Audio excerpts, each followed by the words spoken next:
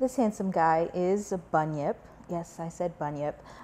For those of you like me who don't know what that is, we are currently naming animals with the naming convention of mythological creatures. I just Googled it, and a Bunyip is a mythological creature from Australian Aboriginal origins. So you can do a little bit more research if you're interested.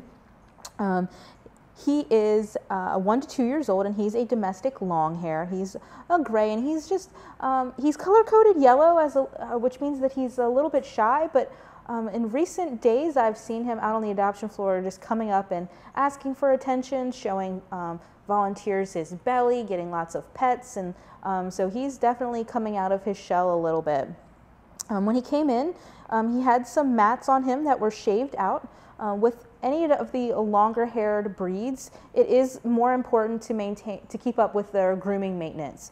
He's going to need to be brushed more frequently than a shorter haired cat. So just making sure that you're committed to keeping up with that, because clearly he has had some mats in the past, so it's something that might occur again in the future. He's being updated as we speak on all of his medical things. He's already had some of his vaccinations, his dewormer, flea and tick preventative.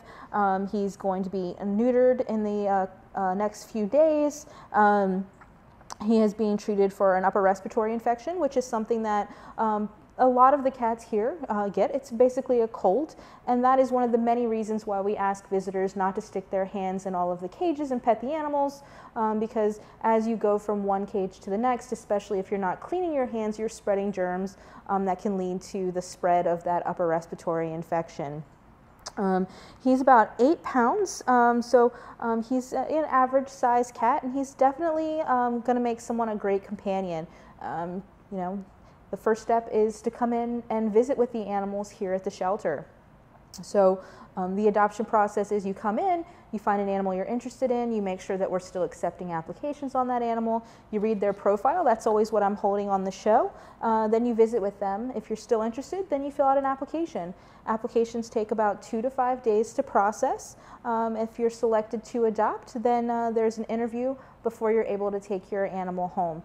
So it's a process that's designed to make sure that we are finding the best homes for all of our animals, and that the animals are going to be in forever homes.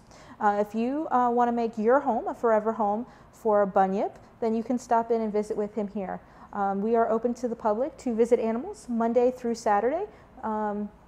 And the hours of operation are going to be on Monday, Tuesday, and Friday, from 10 to 5, Wednesday and Thursday from 12 to 8, and Saturday from 10 to 4.